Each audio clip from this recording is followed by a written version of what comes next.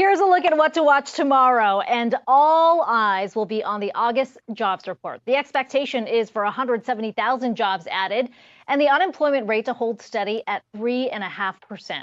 Wages are expected to rise 4.3% when you compare that from a year ago. It comes after ADP private payrolls showed a bigger than expected slowdown in the private sector hiring in August. This will be the last monthly jobs report before the Fed's September meeting. And markets are pricing in a pause. We're going to also get data points on manufacturing activity and construction spending.